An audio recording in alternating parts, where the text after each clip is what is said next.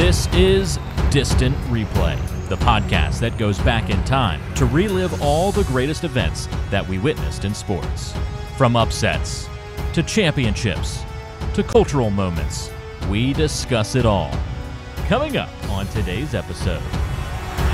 Lorette's up there as a wide out too. The ball goes into the end zone and it is incomplete. Intended for Gamble. Now there is a penalty flag thrown. Hold on. Hold the phone. Everybody comes running down on the field. You got to get off because there's a penalty flag thrown and I think it's against Miami. And if it's thrown in the end zone, the ball will be placed on the 1 yard line. First and goal. Glenn Sharp trying to cover Chris Gamble, and he may have arrived a tad too soon. Randy Crystal. Yep.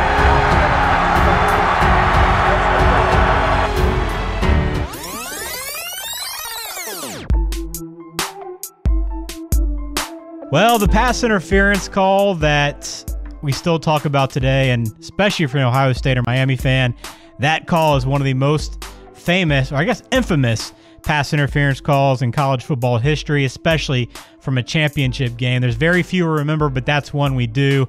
Welcome into Distant Replay. This is the podcast where we go back and watch one game. We relive one game, and we pick it out for a variety of reasons. Championships, big moments, just crazy plays, maybe with some weather down the stretch, whatever it is. We pick out one game, we go back and watch it in its entirety, the way it aired. We come in here and we talk about that game all over again. And tonight, we're talking about the 2002 BCS National Championship Game. It is the Fiesta Bowl, and this was a national championship between Miami and Ohio State. I am Ben George, along with Mike Noto, who grew up a Miami fan. So we are going to touch on your team tonight, my friend. Yeah, the 90s and 2000s were my wheelhouse for college football, and the team I followed religiously were the Miami Hurricanes. So this is a game when we started deciding which games to cover here on this podcast, this is one that I circled, so I'm glad we're going to get into it tonight. And just to give you a heads up, Mike, just run down your teams for everybody, because I love how you're kind of all over the place. All right, so I grew up in the New York area, so I like the Jets, the Mets, the Knicks, and the Rangers. Okay, fair. Pretty standard. It's not a rule, but in general in the New York area, it goes more Jets, Mets, Giants, Yankees. Right. And then from a college standpoint, I took the approach with I sort of got to pick because there's no real allegiances where I grew up to different college teams. So I basically chose teams that caught my eye when I was younger. So I'm a University of Miami football fan and a University of Michigan basketball fan. So if you were a kid in the early 90s like I was when I started watching sports, in the college sports at least, there are no two more exciting teams than Miami football and Michigan basketball. Maybe not as much since the 90s have those programs. I mean, Michigan's been good in basketball lately, and Miami had their run certainly. But, you know, it is a little bit strange that I don't have geographical ties to my college teams, and that's probably the main difference between where I grew up and where you grew up. Yeah. So Miami was the team of the 80s, 90s, one of the most popular teams because of their swagger, and that carried all the way into the early 2000s, which is where we're focused in on for this episode. And this is kind of the end of their dynasty that they had running for about 20 years or so. And we'll talk about that game tonight. Remember, you can follow us on Twitter at Distant Podcast. You can email us distantpodcast@gmail.com and check out the website for show notes and a link to the video to watch this game at distantreplaypodcast.com. So let's get started on this game, and let's start from the top. Why we picked this one. This was the national championship game, as I mentioned, BCS National Championship Game, and it was all because of that one pass interference play. And I'm sure when you think back on this game, Mike, that's probably like the moment you think of on this game. Is there anything else that you remembered about this game before you watched it? The McGahee injury. Yeah. And to be honest, probably because I'm a fan. That's what I think of first, and then I think of the pass interference call. Yeah, that was something we'll talk about tonight, but that was one of the more gruesome injuries that I can remember, and one that was really tough to watch, and we're going to talk about it a little bit more and where McGahee went from there, but that was a big play in this moment. And I do remember that one as well, but definitely the pass interference kind of sticks out to me more than anything in that call happening. But this was the rare double overtime national championship game, which was pretty cool. Where were you for this game? I was watching this game. So when I'm watching my teams play, I try not to be around too many people. Smart. I don't want to sound like a lunatic, and I don't want people there who don't understand the gravity of the moment for me. Right. Because I get it. So that could work for or against you. So I watched it with a buddy of mine that is not a Miami fan, but he's a normal sports fan, and I knew he wasn't going to get stupid. So yeah, like he's not going to like, hey, let's flip over and just catch the score of the baseball game real quick, like, or the college basketball game. He's not going to do that. Like those are the kind of people you don't want to watch it with. They need to understand what's happening. And for me, and like the first bunch of these first episodes we're doing are all kind of the same time period, so we kind of sound like a broken record, but it'll probably change at some point. But for me, it was college, watching with some friends, being a college football fan and at a school like that, it was a big game that you'd always want to watch, and you make a big event out of it. I don't remember specifically where I was in terms of like the bar or a friend's house, but definitely remember watching this game when it aired live. So let's kind of go into what made this game important and kind of set the stage on the season, these two teams, kind of how we got here and why this game, beyond the fact that it was a national championship, 1 versus number 2, kind of what made this important. And I think, Mike, you got to start with the fact that Miami at this point was what USC would become in a few years and what Alabama is now. They were the team in college football. Yeah, I mean, just some of the quick numbers from this team. Ken Dorsey, the quarterback for Miami during this run, was 38-1 coming into this game as a starter. Larry Coker, who replaced Butch Davis the season prior to this game, was 24-0 coming into this game. So Miami ran the table the year before this game, ran the table up until this point to the national championship game versus Ohio State. And the year before they won the national championship that I just mentioned, the previous season, they were a one-loss team that didn't win the national championship, but absolutely trounced Florida in the Sugar Bowl. So this was a 3-year run by Miami where they were, especially that year, the year before this championship game, where they ended up beating Nebraska in the national championship game. That team was an absolute juggernaut and rolled through everyone, including Nebraska. And even that team that had one loss, I believe their loss was at Washington early in the season. And back then, Washington, much like they are, I mean, they're competitive now, but they're always tough to beat up in Seattle. And Miami lost that game. I think it was the second game of the year.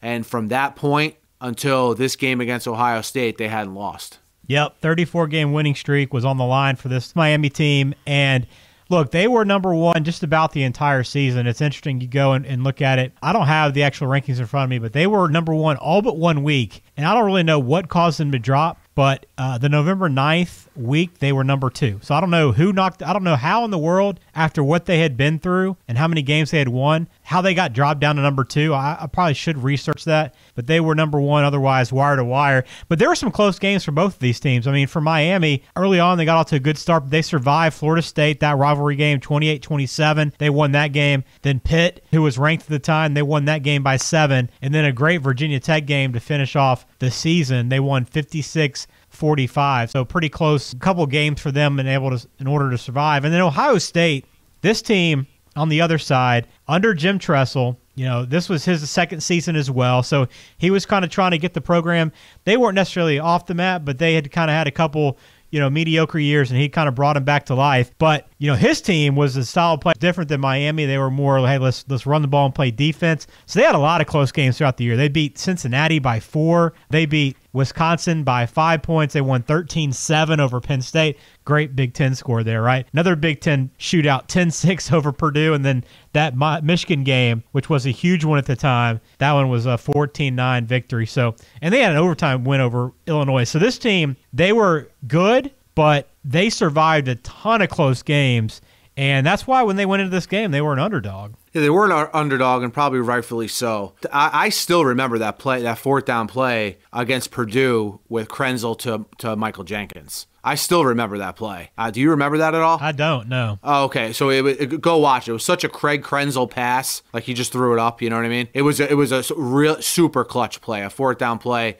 Long pass down the sideline to Michael Jenkins. I remember that play from this season. And I just remember Ohio State's MO. For years, they're a team that couldn't get over the hump. The John Cooper years against Lloyd Carr in Michigan. Now they get Tressel, the guy coming from Youngstown State. They sort of take on his identity. Their game plan in this game, and a lot of games when you watch them throughout the season, was to rely on that defense and not screw up as much as the other team. That's basically what it was. Tressel only had 2 games this whole season where he passed for over 200 yards. Yeah, so they relied on the running game and their defense and not turning the ball over as much.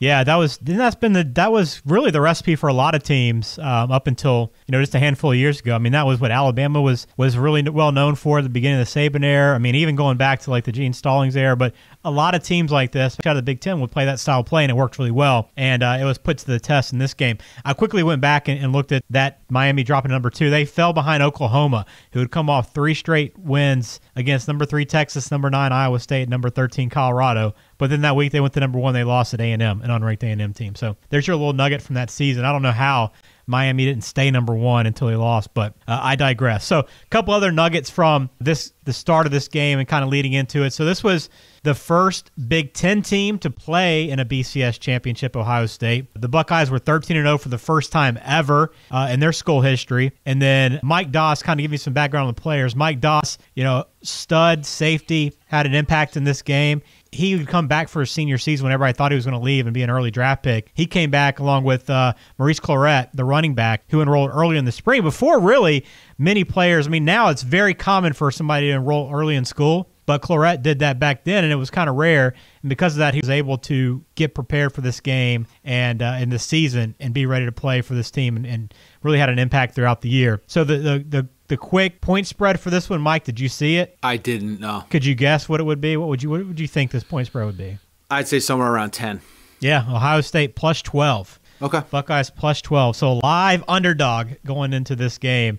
Indeed. So that's kind of a little background on why this game's important. I mean, I know this is the big showdown, two blue bloods of college football. It doesn't really get any better than this in terms of a matchup, but that's kind of setting the stage on how we got to this point in the season. So let's get into the game discussion a little bit and begin with outdated observations, one of my favorite parts of the show. So I got a couple for you, Mike. I'll throw your way first to lead things off.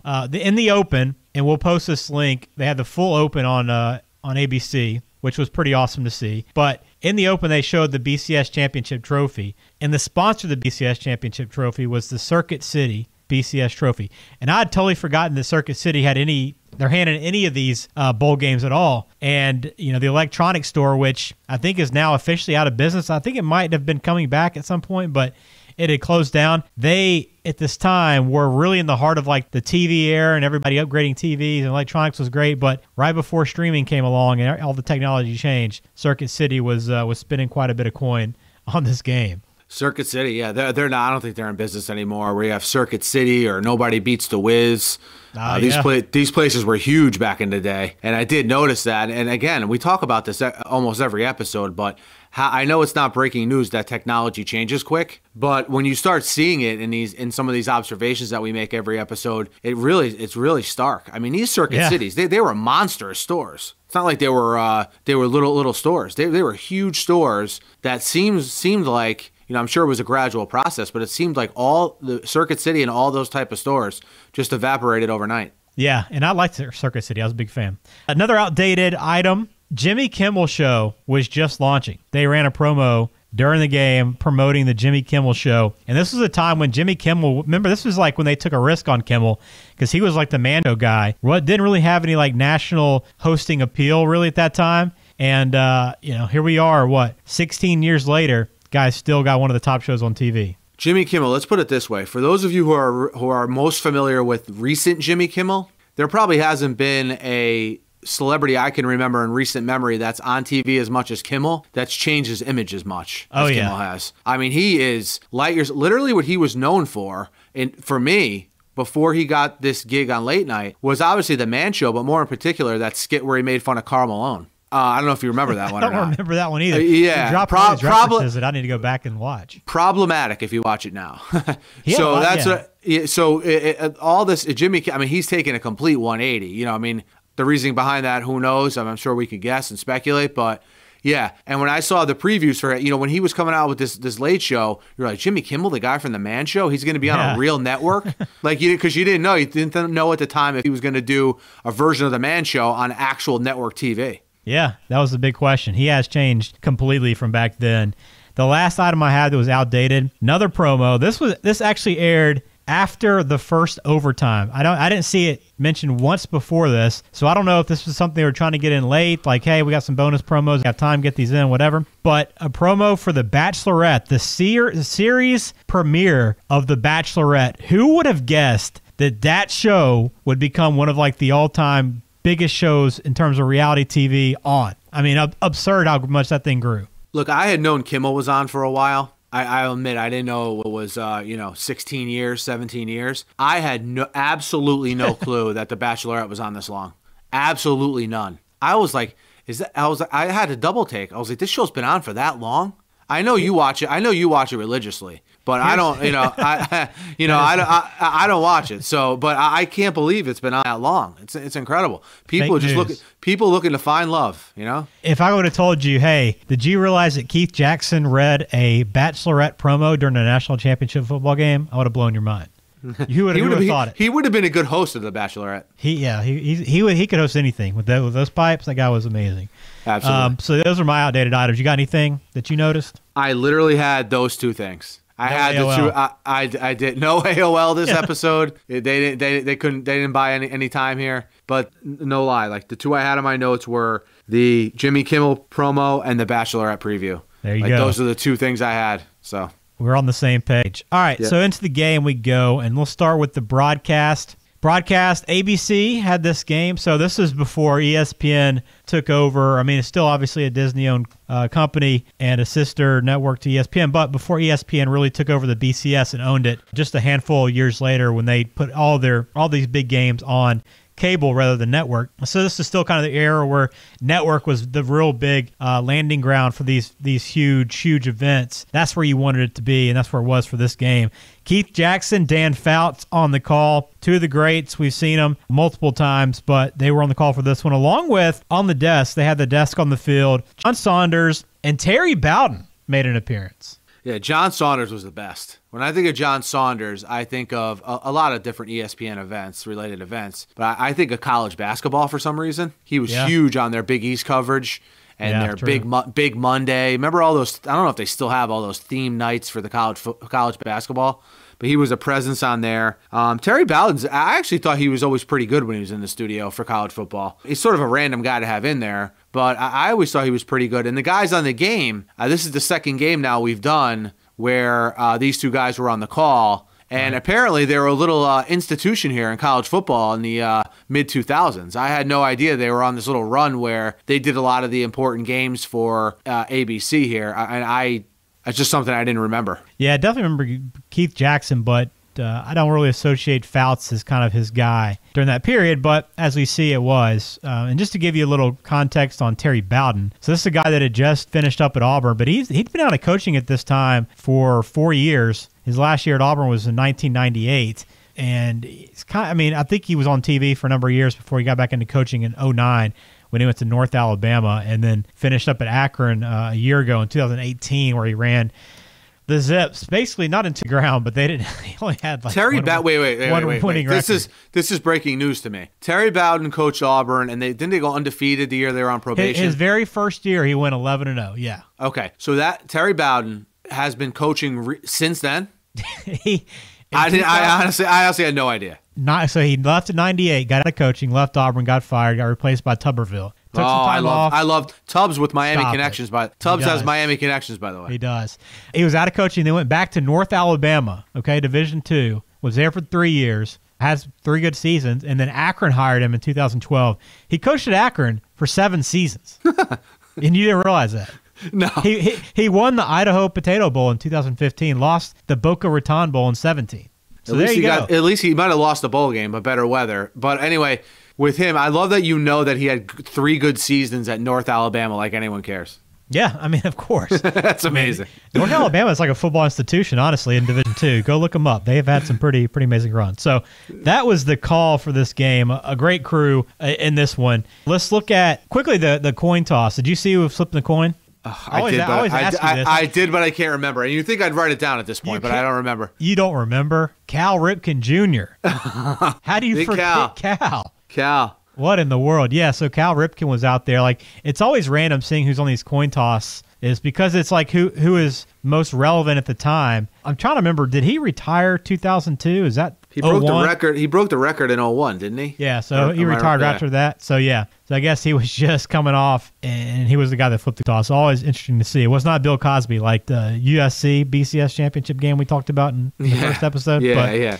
So into the coaches. So coaching staffs, we mentioned Tressel and Coker, two guys in their second season. I thought more interestingly, though, were the assistant coaches, and specifically for Ohio State, because I don't really remember the coaching staff as much, but you look at it now and you can kind of get a sense of why they were so good. And honestly, it starts with Mark D'Antonio, who was the defensive coordinator in his second season there. Yeah, he's a solid. Obviously, anyone who watches college football knows he's a guy at Michigan State. When you think of him now, as the head coach for the Spartans, he gets the most out of his team. That's his MO. And I guess looking back on it, you look back on his track record now, we shouldn't be surprised at how much he got out of this defense here in this game.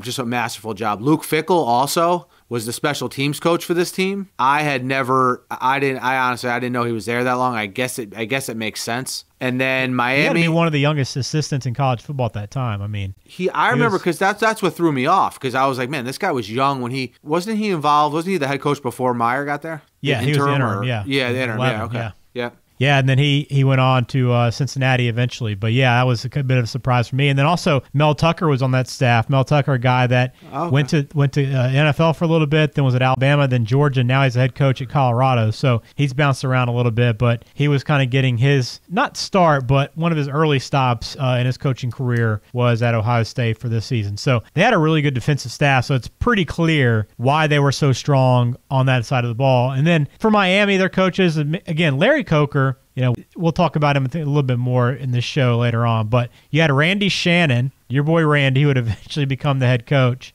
And then Chud. Chud was the OC. Yeah, Chud. I like Chud. We've talked about Chud before. I like Chud. I thought he got a raw deal in the pros. I like Chud. I'll be completely honest. I have no idea where Chud is right now. But I bet you wherever he is, he's coaching his ass off. Rod Chudzinski. His last appearance was as OC at the Colts, but that ended in 2017. So according to the internet, he is not employed in college football or in the NFL right now. That's because he doesn't want to be. So he's not coaching his ass off anywhere. He's not, apparently. Unless he might be coaching like his kids' teams or something. Who knows? Getting after him there. He has 3 sons, so who knows? But yeah, so Chud was the OC and Shannon was the DC. So that staff, I'll look back on it. Again, I know Chud was your boy, but you can kind of see why things were kind of start to turn the other direction from Miami at this point following Butch Davis compared to what we see on the other side with Ohio State. So a little something of note on that angle. So how about players? Players in this game, look, it was all the headliners were on the Miami side of the field. And honestly, to me, it was more about the defense. There was really some good offensive players, but you look at that defense, and being an Alabama guy, I appreciate great defense. You talk about Vince Wilfork, you talk about Antrell Roll, you got Jonathan Vilma, and then, of course, Sean Taylor. And that was not everybody, but that was kind of the guys that really stood out. And those guys, Vilma and Taylor especially, man, those guys were aggressive and violent on the football field. Yeah, those two were very good college players. As the professional level, I think maybe Taylor a little bit better than Vilma, but they were both great players. You had, like you said, you had Wilfork, who, even when Wilfork was a young college player, he's having 7-8 sacks a year. I think 7 sacks this season from what I remember from the broadcast, from a defensive tackle position. He ended up being a really good pro. You had DJ Williams, too, who had a long pro career, who was actually one of these. He was from De La Salle, that powerhouse out in California. Yeah, he was the number 1 recruit coming in, and I think he came in as a running back. I think he either played both sides of the ball when he first got to Miami, or he started off as a running back, and then eventually they had such a deep stable of running backs that he went over to linebacker. But this defense was just absolutely stacked. Believe it or not as stacked as the year before, but still very formidable. Yeah, and then the offensive side of the ball, you had Ken Dorsey, very, very solid quarterback, but in terms of like superstar athletes and potential pros, you had McGahee, obviously, was a star, Andre Johnson, Roscoe Parrish, and then the tight ends. The tight ends during this period, Miami was like tight end U. Kellen Winslow was a guy in this game, but then you also had Shockey and Eric Winston. So you had Winston was on this team. Eric Winston, who later became a tackle in the NFL, so it looks a lot different in this game. Shockey was the year before, so Shockey had already graduated at this point. Winslow was the stud on this team, and they had Bubba Franks before Shockey. I don't know if you remember Bubba Franks, and yeah, they had. I mean, Winston was basically a blocking tight end. That's how good Winslow was back in the day. And he had a great game in this game, which we'll get to here in a little while. And then offensively, everyone was overshadowed by McGahee. And we'll get into what happened to McGahee a little bit later in this game. We already mentioned his injury, but the fallout from the injury and so on. And the guy who ended up maybe being the best professional player from this game was Andre Johnson. Yeah, he was the stud. I mean, he's the third pick overall in the draft that would come up. Yeah, and he's still playing, right? No, he's retired. He is retired now. So yeah, he definitely. I thought he would have more of an impact in this game. He had a really good season, but again, this isn't the era now where you have a lot of teams where guys can have multiple players, 50, 60, 70 catches. This time, you had a couple guys with around 50, and Johnson and Winslow. But I think of Johnson. I think of a guy that should be catching 80 balls in a season for a college team, but. That's how loaded this team was, though, from top to bottom, and they were fun to watch at this time, and this was no different. So let's get into the game itself. Starting first quarter, this was a really good game, too, by the way. Pretty balanced. A lot of stuff happened really in every quarter. So let's start the first quarter. It was defenses right out of the gates. Defenses were very strong on both sides. We saw Ohio State get to Miami early on, really limit what they were able to do early in this game. But Dorsey, on that first touchdown, really showed kind of the player he was. He avoided pressure coming up the middle at him and hit Roscoe Parrish for a 25-yard touchdown. And you kind of saw, okay, this is the Miami team we expected to see. Dorsey comfortable in the pocket, not too rattled by this defense. And they got off to an early start. It was a good sign for Miami at the time. Yeah, they got off to, I think initially in the first stages of this game, I think Miami was kind of taken aback by the amount of pressure that they were getting on Dorsey. They got a decent amount of pressure on him early. Remember, Dorsey, this offensive line, what we didn't mention when we went through the players was none of these offensive linemen for Miami really were big names in the pros, but they were a solid unit, a veteran unit. They had only given up 8 sacks all year, and Dorsey sacked twice early in this game and really settled things down with that touchdown pass to Roscoe Parrish, who, again, if you've never seen highlights of him, go back and watch some of his punt returns and his catches. One of these small, elusive guys. Yeah, he was indeed. Next possession, we get our first look at Sean Taylor. He makes a nice athletic interception on a deep pass, a tip, and was able to come down with it. So we saw kind of a look at him and the impact he was going to have in this game. And then by the time this quarter ended, I mean, it was all Miami. Ohio State had 1 first down in the first quarter, and Miami had that lead 7-0. Yeah, this was a slow start, certainly, for Ohio State. And you kind of had the feeling in that first quarter that maybe Krenzel was in a little bit over his head. Yeah, you kind of felt that way. I mean, and honestly, when you look back on it, that's just kind of the player he was. I mean, you probably watched him multiple times during that season in his career and said, this guy's in a little over his head. But, these coaches that went with this style of play, and Greg McElroy is another guy that I think of that is in a very similar fashion, right? I mean, we don't need you to do a whole lot. Just don't screw it up for us. Just make plays when you need to. Get 3 or 4 yards on a scramble if you have to, and just don't turn the ball over. And Krenzel did that. But after that first quarter, Miami was in a pretty good position, and Ohio State was still trying to figure it out. Good defensively. Offense was having some trouble. Early second quarter, too, they flashed up a stat. Claret, on his first 7 carries, didn't have a single yard. He had 0 yards rushing on his first 7 carries. And I was kind of surprised looking back on this game. Claret really didn't have much of an impact. To me, he scored a couple times, but he didn't break off really any big plays. One of my main takeaways from the game, and certainly of the first half, was if Miami, the second quarter, while the first quarter was encouraging for Miami, as we're going to get into now, the second quarter was not. Okay. What I left this quarter thinking and the game at the end thinking was if Miami made Ohio State's offense earn points and didn't give them points, I don't know that Ohio State is even in this game at the end.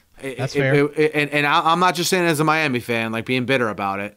It's one of those things where they executed what they do perfectly. I know this is a weird kind of strategy and style to have, but this is how this Ohio State team played. Even when the run wasn't working, they stuck to it. They believed in their identity, and that it's cliche to say that about football teams, but it is very important. It is. And that second quarter, though, overall, was sloppy from both sides, too. I mean, Ohio State faked a field goal early in that second quarter, which, again, to me, if you're playing that style of play, why aren't you trying to take every point you can get when it's with out an All-American kicker, too? Yeah, with Mike Nugent. With a guy the Jets would draft in the second round, which is unbelievable. But they drafted him like 45th overall or something like that. Unbelievable when you think. I don't want to get frustrated about that right now. But he was an All-American kicker, and they would go into saying how the holder was one of the faster guys on the team. It's like, who cares? You know, like you said, you don't know how many chances you're going to get against this good Miami defense. I thought that was a really bad call by Tressel. I did too. So got stopped. But then, look, Dorsey came back and turned the ball over. And Dorsey had a bad second quarter, 2 turnovers and a fumble, all in the second quarter for Dorsey. So the senior, the rock for this offense and this team, who looked pretty good in the first quarter, the second quarter, that defense and that pressure got to him, and he began to break. And I don't think he had some good plays throughout the game, but that quarter really kind of set the tone the rest of the way. Yeah, this quarter, I mean, 3 turnovers in a row on 3 possessions by Dorsey. Again, I thought there were some spotty calls by Tressel, where in the red zone he goes for the fake field goal, and then the next time he's in the red zone, he goes for 2 quarterback sneaks in a row rather than running Maurice Clarett near the goal line, which I thought was fishy. But again, when you, like I was mentioned before, when you have 3 turnovers, it leads to 14 points directly. You know, and kind of like stunned watching it, saying, "Wow, Miami's losing." You know, Ohio State's not even playing that great, and Miami's behind now. The only 2 touchdowns Ohio State would score in this game came in that quarter on turnovers. And the last one came after the Dorsey sack fumble. Clarett punched it in, gave Ohio State a 14-7 lead. They had all the momentum going to halftime. So, as you mentioned, right, that was the story. Turnovers led to points, and it gave Ohio State the lead. But third quarter started out, and really good sequence early in this quarter. Tressel completes a long pass down the left side. Ohio State looks like they're going in again. Then Sean Taylor steps in, makes his second pick of the game in the end zone, takes it out, and then Maurice Clarett, probably his biggest play of this game, he strips the ball from Sean Taylor on the return and gets the ball right back for Ohio State. And I had forgotten about this play, but I remember watching this play, and it was pretty amazing to watch this because Sean Taylor was such a good player and such an athlete. For him to go over there and take that ball from him was amazing then, and it still was pretty incredible now.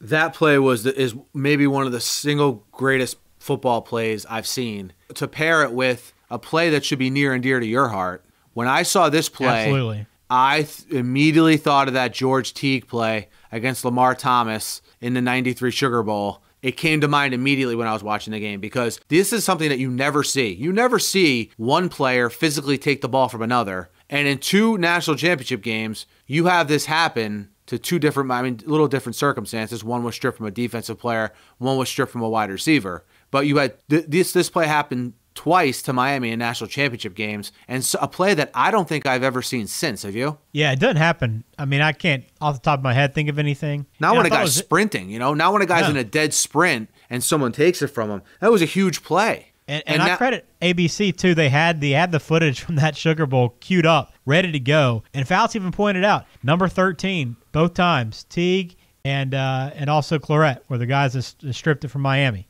Fouts was on it this game. I got on him a little bit in the USC game, the USC-Texas game, but Fouts was really on it this game. I thought he did a really, really good job. Keith Jackson was obviously his normal, amazing self. But look, now you have this little mishap lead to a field goal, and now all 17 points for Ohio State are off turnovers. Yep, indeed. And then this quarter ended with McGahee. I thought the other notable thought on this quarter was we kind of saw McGahee, and both running backs had really had no impact in the first half. But we started seeing McGahee come to life in this quarter. We started seeing Miami give him the ball a little bit more, and he started looking like he was starting to take over a little bit in this game heading into that fourth quarter. And the timing couldn't be any worse because they needed that offensive spark that he was providing because they were down 17-7 at that point, or 17-14 at that point in the third quarter. And he was kind of bringing them back to life. But we saw it. 11 minutes left in the quarter. Mike pointed it out earlier. McGahee gets hit on the knee, square on the knee. We see the leg buckle backwards. And you can't see it in real time from the angle that we had. The hit was kind of blocked off by another player, and you couldn't see it. And I couldn't watch the replay. I knew it was coming, and I knew what had happened. And when they went back to the replay before either announcer knew what had just happened on the field, I had to turn away, but I just listened to the reaction to Fouts, and you could just hear it immediately. Oh, my God, that is a serious injury, and you knew it right away. Yeah, I mean, in the second half, McGahee has 6 yards per carry. Like you said, they're getting him more involved. I know everyone probably listens to this, even if you're younger, you know who Willis McGahee is. But if you didn't see him play in college, you never really saw the breakaway speed that he had. He still had the same power like he did when he was in the NFL, but he had that breakaway speed. And that never really got back fully, in my opinion, from this injury. And I can't imagine the thoughts racing through his mind. When you think about, number one, this is a national championship game. Number two, I'm going to be a top pick in the draft, and this happens. It had to be crazy for him. I can't remember an injury to a more significant player in a big game like this, probably other than Colt McCoy against Alabama. I can't think, right? I mean, is that really the other one that comes to mind? This was this, and at this point in the game, I know the Colt McCoy injury happened early in the game. This injury happened right as Miami was gaining momentum, and it was really deflating as a fan. And I'm sure even if you weren't a Miami fan, it was probably deflating watching it. Yep, and what could have been probably a really fun quarter with him out there and kind of sparking that offense and maybe kind of picking up the pace a little bit, because I would have loved to seen Miami take a lead and force Ohio State to open it up a little bit more. They never had to, though. This quarter, again, still a little bit sloppier like the second quarter. Not what you'd expect to see in the end of a national championship game between two really good teams and two undefeated teams. But we saw 2 more missed field goals this quarter. Roscoe Parrish, your boy, fumbled on what was a great pass by Dorsey that had them knocking on the door again inside the 30 or the 20-yard line. Circle that one. That was a huge one. That was huge. It's 5th turnover of the game now, if you're counting it home. Because you had the 3 by Dorsey, you had the 1 by Taylor when he got stripped by Colorado, which is technically a turnover, and now you have the 1 by Parrish, which was huge. And then you mentioned the missed field goal by Mike Nugent. So just to recap, the Jets draft a guy who the only probably big kick he's ever had in his life, he misses. But the Jets drafted him 45th overall. I love it. Absolutely love it. And speaking of kickers, so Miami tied the game up. They got the ball all the way down, and they got set up for a field goal as time expired. And Todd Severs was the guy that kicked this field goal. And I do not, for the life of me, ever remember the name Todd Severs. Look, I was a fan, and I forgot his name. So I don't blame you there. I thought this guy was a CPA somewhere. You know what I mean? Yeah. It was a clutch kick. It's a clutch kick. I mean, he missed the kick. He hit a big one later on in the quarter. But I mean, sure. It's and something other of note in the fourth quarter here is they showed a graphic of Tressel at one point in the fourth quarter was 5 for 15 passing. Yeah. And most of his pass yards came in that long pass to Gamble that you talked about before, right before the Sean Taylor play. Yeah. So this is and Tressel was running the ball effectively, running the ball a lot more than I remember him ever doing in this game and in his career as a whole. But again, Ohio, it's not like I keep on going back to these turnovers, but it's not like Ohio State's offense was prolific in any way in this game.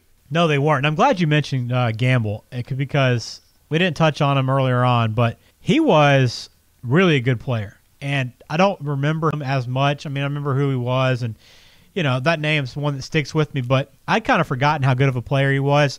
I kind of would like to see him on a different team, maybe with a better offense, but him playing both ways. I mean, he didn't make any huge monumental plays in this game, but he seemed to be in on every kind of key moment. It seemed like he was a guy that was there for Ohio State. Yeah, what was impressive, certain graphics when they put them up on these games that really stick in your mind, and I don't even need to write it in my notes. And in this game, it was when they showed the graphics of the amount of plays that Chris Gamble had played in previous games and also in this game. I mean, I think he played like 100. They said in the overtime, I think, like 118 plays in the game. That's wild. That is incredible. Yeah, he was a fun player to watch, but I wanted to hit him real quick because we didn't do it yet, and he deserves some recognition because he was a pretty awesome player in this game and for his career. So we go to overtime, and we get to this point. You got to kind of feel like this is still Miami's game to lose because, as you mentioned, 5 turnovers. Ohio State had about 220 yards of offense at this point, I think, for the game. hadn't really done a whole lot outside of a couple plays. So we get to overtime, and Miami, there was a couple big moments for Miami. And really it was, first off, and I'd totally forgotten about this play until we went back, but Ohio State had a 4th and 14 on their possession. After a 3rd and 14 where they called a screenplay. Yep. Unreal. Ohio, I mean, I can't stress enough how unimpressed I was after rewatching this with Ohio State's offense, but duly noted how impressed I was with their defense. And that 4th and 14, I mean, if you're Miami, who do you think the ball's going to here? I think Jenkins was wide open. It made no sense. And Miami had scored, as we failed to mention, they scored the first possessions. They were up 7, so Ohio State had to go for it. But that 4th and 14, 14 yards for this Ohio State offense felt like an eternity. And I don't feel like on the broadcast it felt like a huge moment. I don't feel like it was set up by Jackson and Fouts as like the game comes down to one play. I didn't feel like it was that kind of a moment. And then, of course, Ohio State converts. But then Ohio State continues this drive, and they get down again inside the 10, and they're going in again, and they're still struggling to get this ball into the end zone. They had another 4th down in this overtime. They got a pass interference call on a 4th and 3, okay? They gave them another 1st down. So now they had, again, to finally get in the end zone after 2 4th down plays and 11 total plays in their overtime possession. From the 25, they ran 11 total plays before they got in the end zone. And they would get into, the end zone on another Craig Krenzel sneak, which talk about a play that offense loves. When you have Claret in the backfield, but it's always puzzling to me when teams do that. But yeah, the Krenzel sneak TD, like you said, made it 24-24. And obviously that 4th and 3 that you just mentioned was the big call that everyone talks about.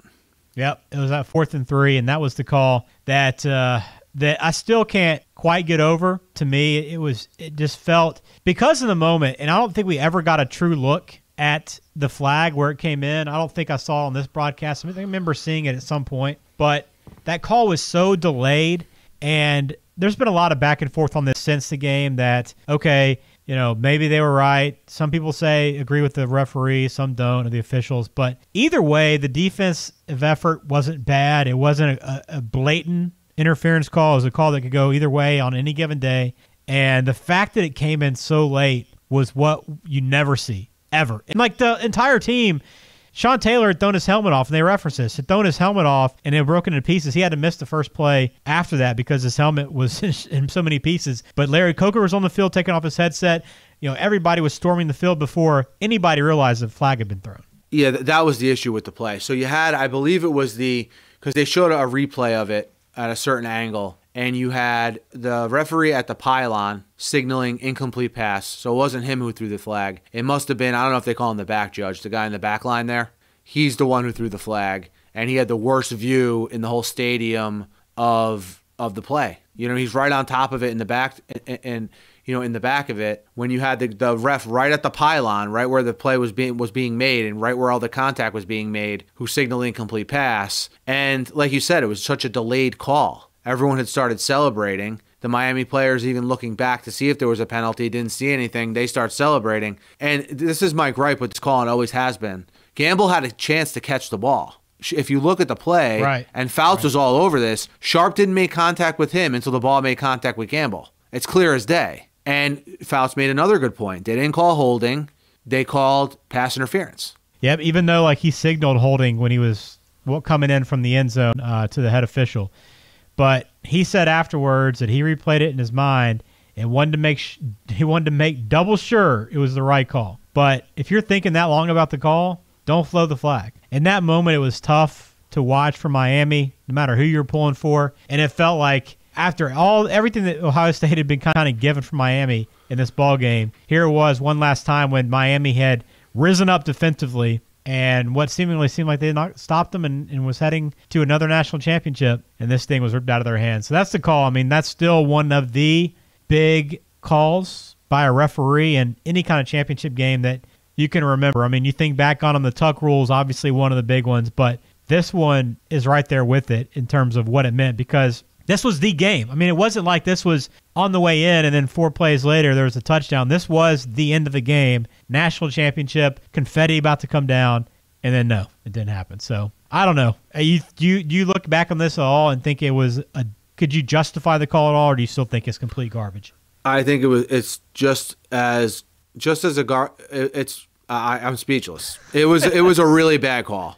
And look, no one wants these referees to decide this game because I think referees in multiple sports have proven over the years that they buckle under pressure just like athletes do. You know, they're not infallible, right? I mean, if no one wants a ref to be in a situation where they can control who wins and who loses, but in this case, it had a direct correlation. They needed to stop them on that one play. The ref made a bad call, and Miami ended up paying the ultimate price for it. Ohio State got the ball in the second overtime. They went down. Claret scored, gave Ohio State the 31-24 lead, and then Miami came back down, and eventually Dorsey gets pressured. He got leveled. He got leveled earlier in that drive. I think that's what I think they had to bring in our backup quarterback for a play.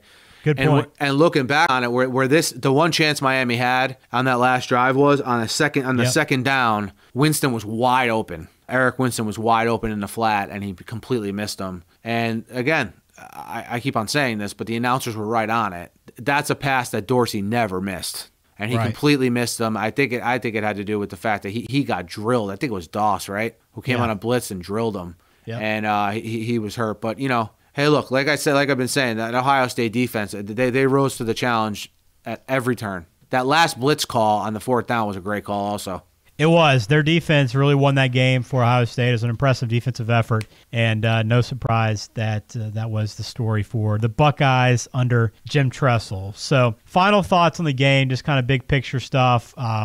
We talk about the talent on the field, but the number of NFL players in this game, and really you could say this about a lot of Miami teams at the time, whoever they were playing, but in this game alone, 43 players who started in the game, 37 of them were eventual NFL draft picks, including 18 first-rounders. And of the 100 players that played in the game, 58 went on to play in the NFL. Wow. 58% of the field, basically, went on to play in the NFL. And a lot of these guys, I mean, they had long careers. Antrell Roll had a long career. Jonathan Vilma, Vince Wilfork. Trying to think of some of the Ohio State guys. I mean, Andre Johnson had a long Andre career. Johnson had a really long career. Yeah, there's guys I'm missing here. But, a lot of these guys, very long careers and ended up being good pros. And, yeah.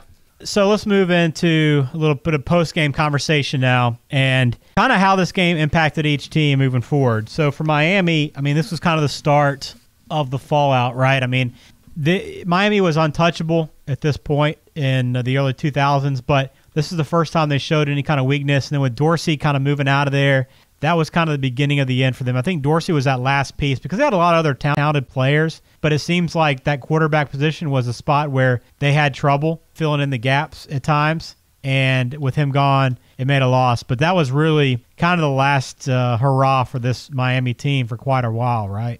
Yeah, for sure. I mean, and you had people who were Dorsey doubters when he was there that, hey, he just won because he had the talent around him. Well, hey, look, no quarterback at Miami's won like that since. So, he was a very good college quarterback. They were never able to adequately replace him, and they were never able to rekindle what they did in this 3-year period. And I attribute that a lot to Butch Davis leaving. Yeah, absolutely. Butch Davis was kind of the guy for this team, and it built this team up to where it was and put them in this position to have this run from 2000 to 2003 that they did. And then, Miami ended up leaving the Big East. They were the Big East at the time, which is still crazy to think about for anybody that kind of follows the sport now. The Big East was such a great conference at the time, but they moved to the ACC in 2004, and since that time have not won a conference championship. Pretty incredible. Yeah, I mentioned this on a previous podcast. I think it was on the Nebraska Florida podcast that we did. But when this realignment happened, when Miami and Florida State went to the ACC, I believe it was a big thing for them to be put in different divisions. Right. Because at that point they were so dominant that thinking was, okay, hey, look, more years than not, we'll get a Miami Florida State, regular season game, which they always play anyway. And we'll get a conference championship game also. I believe they did that. I'll go back and look, but it's never come to fruition. They've never been good at the same time, probably since this season. Yeah, Because this was was this the end of the this was right after Wenke, right? This was the Chris Ricks era, I believe. Yeah, so, I mean, it's been kind of crazy what's happened to Miami since that time. And then for Ohio State, I mean, the Buckeyes have kind of been a steady team, steady program throughout some NCAA stuff, a couple coaching changes, but, it wasn't much longer where Tressel gets pushed out and then Meyer comes in. So for Ohio State, this was just kind of, the next step. It didn't really propel them to anything else necessarily, just kind of another chapter of their storied history. Yeah, this was a solid team, and they're always good. I mean, I don't know if it's the lack of quality competition, in the mid and lower levels of the Big Ten, but Ohio State's always a team. I mean, even if they're having a subpar year, you can pencil them in for 9-10 wins a year. And yeah, I mean, and Tressel took. When I think of Tressel, I think of a coach that took them to the next level. Like, they'd always been really good, but he took them to this level, to this national championship. He took the Big Ten Conference to a different level. Because like you said, this was the first Big Ten team to be in a BCS championship game. And when I think of Tressel, that's what I think of. And then he got into the trouble with the NCAA, and then Meyer comes in and builds even more of a juggernaut. Yeah, I think that's fair. I mean, Cooper had that program near the top of the Big Ten year in, year out, going against Lloyd Carr in that rivalry. But yeah, Tressel was the kind of the guy that took him to that next level and won the championships and kept them. I mean, really, he had a run where he won 5 straight Big Ten titles, 6 straight, I think, actually, before they had to relinquish one because of the NCAA sanctions. But, he was a guy that was perfect fit for that team and that program. And look, he got caught up in the sanctions and he lied. And it was as simple as that. So we're going to go into this next segment where we talk about how everybody kind of played out. Let's start with Tressel. I mean, he was a guy that looked like he could have been there forever. Coached at Youngstown, was an Ohio guy, was perfect for this team. And then all the tattoo gate came out, and he acted like he didn't know that it happened. And then there was emails that came out that showed that he had conversations about this information and didn't pass it along to anybody. And they had no choice but to fire him at that point. And I kind of hate it for Tressel because, look, this is stuff that probably a lot of coaches are getting into. But we learned one thing from the NCAA. You just got to deny to the bitter end. And he tried, but it caught up with him. Yeah, and it's compared to some other infractions that some other coaches have had here in recent memory. I mean, Art Briles comes to mind. I think what Tressel did pales in comparison to what a guy like Art Briles did and some of the other scandals that we've seen. But like you said, it got to a point where, the NCAA had to do something with Tressel, and it's really affected his whole career. He's another guy. I honestly don't know what. I know at one time he was an advisor for the Indianapolis Colts in the NFL. Yep. But I don't know what he's been doing since. But he was a star. He was one of these guys where he was one of these star college coaches. At a big university. He was a quality coach. He had an identity. And when you thought of him, you thought of that dopey sweater vest he used to wear. And his sort of team sort of matched that, right? Conservative, sweater vest, don't screw up and be disciplined. That was Jim Tressel's team. Yeah, he was 1 year at the Colts, and then now he is the president at Youngstown State. So he's come back in, and now he's in the administration there. But, yeah, I mean, I think when we have this new era of college sports where players can profit off their likeness, this whole scandal is going to seem like such a joke when it's all said and done. So I agree with you on that point. To be honest, for anyone who it was a joke back then too. Yeah, it was. It was just a joke. Like it's somewhere. Yeah, it's a violation, but come on, are we really going to go scorched earth over this and ruin a whole program? I mean, compare what he did to what Meyer's accused of doing. Right? Is it really apples and apples comparison? And I don't what happened over at Penn State. Yeah, exactly. And that's what I was, and Art Briles, and when you look back on it, even in the moment, it was kind of like, really? Jim Tressel's going to lose his job over this? And I think it was, like you said, I think it was the circumstances surrounding it more than maybe what the actual infractions were. Well, it's tough when you lie and it comes back to catch you, and it's hard to defend that at that point. But the other kind of big what happened after this, was Sean Taylor, I think, is another one of the guys we kind of point out from this game. We were both at ESPN the morning that the news broke on Sean Taylor, which was pretty crazy. We still have our own memories and stories of how that went down. But, it sucks for football fans because he was kind of that guy that was in a sport where there's so many physical talents and it's hard to stand out. He was one of those guys that could separate himself from the 1%. He was the 1% of the 1%. Yeah, he was just uniquely talented. So he was like he was a big safety who was fast, who could cover, and who could hit. You know, a lot of times now in the NFL, you have a lot of guys who are good at certain things. Maybe you have a safety who can come up in the box and hit but not cover. A guy who can cover, but he doesn't want to tackle anyone. Sean Taylor was, I think it was like 6'3", 230, wasn't he? And yeah, he was just all over the field. He was a great player. And like you said, that day that he died was a day that I'll never forget. And it was a shame. It was really, really a shame. It was. And in case you're wondering about Larry Coker, too, you know, his career at Miami did not last long. 2006, he was out the door.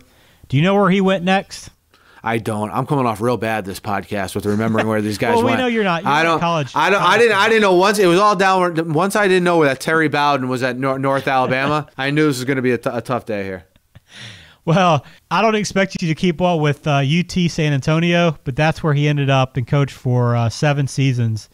At UTSA. So just so you know, he wasn't completely out of coaching, but he did spend a little bit of time there. And they were okay. They had a couple of decent seasons, but otherwise it was really taken over from Coker. And it shows you kind of how important it is to find that next guy after a really good head coach. And Davis isn't even the guy that you consider an all-time great, right? I mean, he had a really good moment, and you know, he probably worked in the gray area quite a bit, but finding a guy that can just maintain that success is so difficult. And how quickly a dynasty can fall down and collapse is evident by Coker. I mean, I'm not trying to take shots at Coker, but he wasn't the guy for that position, and it showed quickly. And I think it even showed during the interviews in this game that he wasn't the guy for that job. He seemed kind of a little timid, a little nervous, and compared to what Tressel sounded like in the interviews, and this thing quickly fell apart for Miami. Yeah, you knew in the moment. Coker's one of those guys. You knew in the moment he wasn't going to be the long-term coach for Miami. You knew it then. You just knew, okay, he's got this 2-year window where he's going to have, you know, you'd have to be a complete moron to screw it up. Just don't screw it up was really the game plan for him as far as coaching goes. Because they had a lot of leaders on this team in terms of the players and the veterans they had. And, you know, I think he ended up being the coach you thought he was going to be, to be honest. I wasn't surprised a bit how his tenure at Miami went.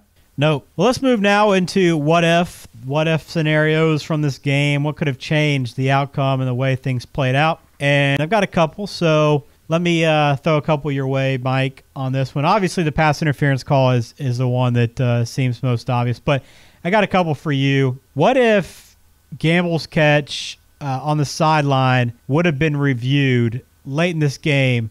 With just over 2 minutes left, he goes out of bounds, and it looked like he was pretty close to making this catch. This was Ohio State's last possession in regulation. It would have been a first down, would have been right around 2 minutes. They could have run out the clock. Instead, wasn't reviewed. There was no review. It was ruled incomplete. Ohio State punts, and then Roscoe Parrish returns it 44 yards to start that drive that led to that game-tying field goal. That was going to be my what if, but I have another one involving Roscoe Parrish. Okay. But that Roscoe Parrish, when he returned that punt, okay, that's one of the few things I remember about this game watching it live, because I remember thinking, wow, all this stuff that went wrong, we got this huge punt return by Parrish. Man, if Miami scores and we get out of here with a win and they get away with this with how bad they played, how awesome would that be? You know, so right. That's a really good one you pointed out there. And then the other one I had, one of the what ifs I had was that Roscoe Parrish fumble that we talked about before. Right. That was a huge play in this game. I thought it swung a lot of the momentum.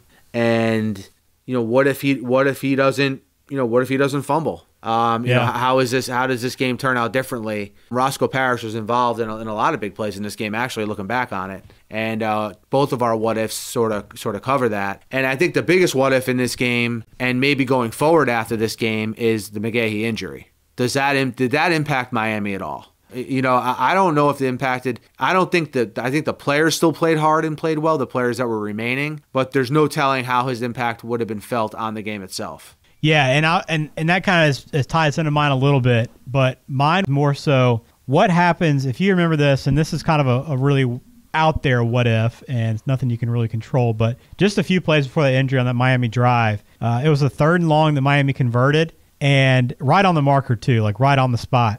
But McGahee's the guy that picked up the key block on a blitzer to keep that drive alive, or else they would have punted and things would have changed. But it's one of those, that guy doesn't do his job. What could have happened? It's pretty crazy when you look back on it like that. But just a couple of the moments from this game that maybe could have swung things the other way. Social media, let's go social. What would have been different about this game had social media existed when it occurred? Yeah, two things. I mean, are the most obvious about this, and it's first the pass interference call. There would have been a lot of different opinions on how that one went down. A lot of shade being thrown towards Miami fans, and then the injury. The injury would have been the most probably. They would have been trending 1 and 2. I guess Porter, the official, would have been number 1, and then McGahee probably would have been number 2. I think in this game.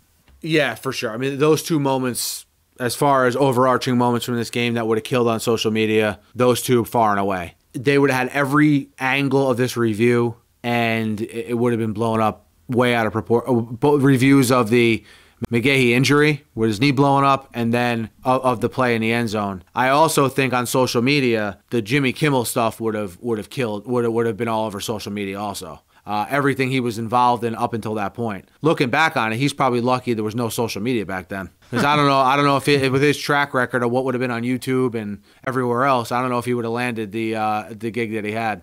Yeah, and I'm actually kind of surprised that maybe that Bachelorette didn't come along a little ahead of its time, because obviously with social media, it's really what helped that thing kind of take off. But I'm like you. I didn't really pay attention to it. Didn't really know it was around that early, and mainly because of social media. That's the only place I see that show now is talked about on social media. So yeah, and a lot of like, there's a lot of podcasts that are based on a lot of like radio shows will do segments on it. It's a huge show. I mean, I know we don't watch it, but there's people that watch it. Obviously, it's been on for 17 years. Limp Bizkit also playing in the pregame. Did you notice that? I did not. Little Limp Bizkit leading us in and out of break in the pregame.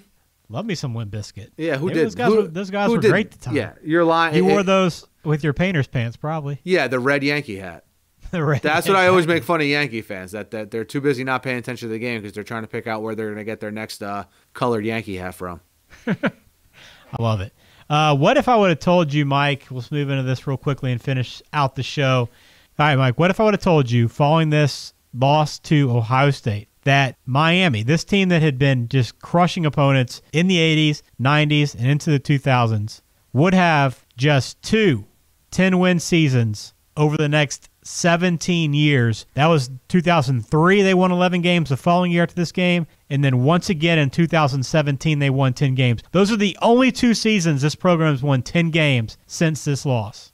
I would have told you. Your mind didn't. I would have told you no way. Again, I'm speechless. And, and what if I told you that I believe, now I may stick my foot in my mouth here, but what if I told you that this game would be Maurice Claret's last game as a collegiate player? Yeah, another crazy one. As a true freshman. What if as a true freshman? For those of you not familiar, and Ben, let me know if I have the story a little bit wrong here, but Maurice Claret would try to challenge and be let into the to declare for the draft this upcoming year after being a true freshman, and he got denied, right? And he had to sit out. Correct. But he had already declared as a professional and didn't go back to college. Is that how it went? Yeah, he had some run-ins with Ohio State while he was there, and then after he got dismissed, he decided he would try to sue the NFL and for not being able to draft him, and he eventually got drafted in 2005, a year later. And he had a lot of problems off the field too, depression, alcoholism, and he's actually had a really great turnaround. He's another guy we probably should have mentioned on kind of where are they now, but he's got a great brand actually. He's built a good business. He's got a podcast. He's got a couple of things going on, and really he's kind of a motivational speaker about, hey, this is where I was, where I came from. But you're talking about a guy who was a superstar. I mean, Big Ten Freshman of the Year, Mr. Football in high school, really one of the top recruits coming out. And this is a guy that basically didn't play at all after this game. Yeah, you never heard from on the football. You heard a lot from him off the football field, like you mentioned, with the suing of the NFL, with the trying to enter the draft early. Look, coming into this game, the 2 headliners were McGahee and Claret. This was, make no mistake about it, this was still a point in time in football where good running backs were very, very popular, and often in college would overshadow quarterbacks. Right. You've had a run lately here for a while where quarterbacks have won the Heisman. But those were the 2 stars. Claret was the true freshman, and he was the headliner for Ohio State, even with that great defense that ended up stealing the show in this particular game. But Maurice Clarett is a big what if I told you, man. I would never believe. That's a great one. You never see him play. You never really see him play football again that I can remember. And I think there's a 30 for 30 that he's included in, or some kind of ESPN. It's him and Tressel. It's the same one. Like, it's called Youngstown Boys or something. Something to that effect, because they're both from there. Yep. Yeah, that's a great one. And his career is one that, at the time, this guy was an all-world type of player. I mean, he had so much hype, and really, I don't even know if you ask guys now if they even remember who he is. Like, guys that are in college now, high school and college age kids, if they'd even have any idea who he was. They probably, who they would know? His buddy, I think, Ted Ginn, right? Didn't he go to the same high school with Ted Ginn, where Ted Ginn's father was the coach? I believe so. I believe they did. And Ted Ginn might have been, Ted Ginn was right after that, was right after this time period in college, I believe. Because he was on the team when they lost to Florida in the national championship game, I believe. Right. Because he ran the opening kickoff back, and they didn't do anything the rest of the game. And you mentioned he got hurt in that game too, didn't he? Talk about guys who got hurt in a championship game. Yeah. He's still playing. He's still playing, Ted Ginn. Yeah, it's crazy. How some of these guys, the longevity they have. My last what if, and again, a Miami one, I'm going to keep prodding you and poking you with some stats that'll make you cringe. But what if I told you too, Mike, those 17 years that I mentioned, you've only had 2 10-win seasons. Miami's only been ranked in the final AP poll just 6 times over those 17 seasons. Just ranked. That's all I'm talking about, is being ranked here. Only 6 times in 17 seasons. Only once inside the top 10. 6 times in 6 times in 17 seasons, they haven't even been in the top 25 teams in the country. No, 11 of 17 they haven't been. Oh, 11 of 17 they haven't. That's obviously, I believe it because I'm living it. So honestly, like, because Miami's been so down lately, it's turned me into a lot more of a sort of a universal college football fan.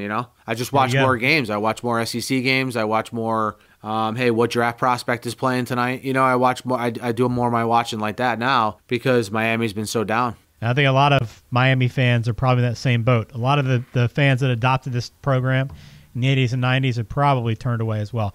Let's wrap it up, Mike. Just some final thoughts on this game. How much did you enjoy watching this one? Anything that kind of surprised you going back on it? You know what? Nothing surprised me. And looking back on this game and really dissecting it, while I was watching it, I couldn't really be that surprised with the outcome based on what Miami's track record had been all season. And in the moment, you didn't realize it, but Miami was only +2 in turnover margin for the entire season up to this point. They had the 3rd most penalties in the NCAA.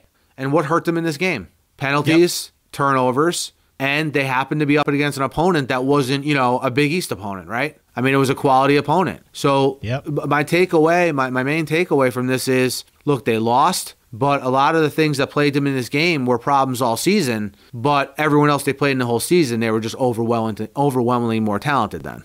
Yeah, I'm going to quickly tell you one more what if. What if Davis was still the coach? They win that championship? I can't say they would have won this one game. They would have been better coached. They would have been more prepared. Let's put it, I think I get what you're saying. The penalties wouldn't have been as big of an issue. Exactly. Across the whole court. It would have been a more disciplined team. I agree. For me, I enjoyed watching this game again. I think the big thing was I'd forgotten about that Clarett play, the strip of Taylor. That was a pretty incredible moment. And then, 2 of the big memories from this, and almost everybody still.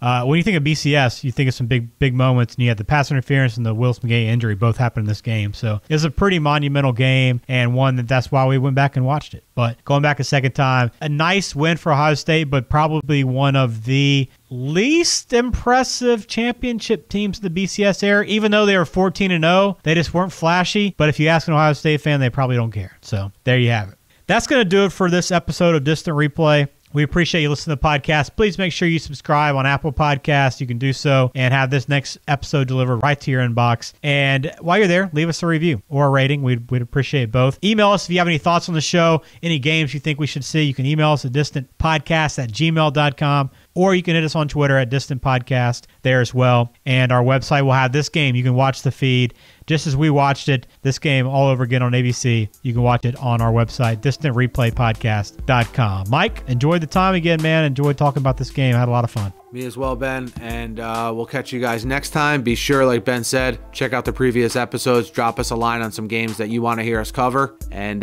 thanks again for joining us. That'll do it for us. For Mike Noto, I am Ben George. We appreciate you being a part of the Distant Replay Podcast.